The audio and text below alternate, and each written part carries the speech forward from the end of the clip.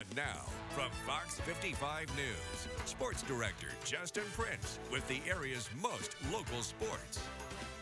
When Drue Tranquill was a free agent last summer, he got a text message from Chiefs head coach Andy Reid saying, "See red and think Super Bowls." Well, it looks like Drue is ready to see some more red and think of a lot more Super Bowls, as the former Carroll Charger has reportedly agreed to a 3-year, $19 million free agent deal to go back to the Chiefs.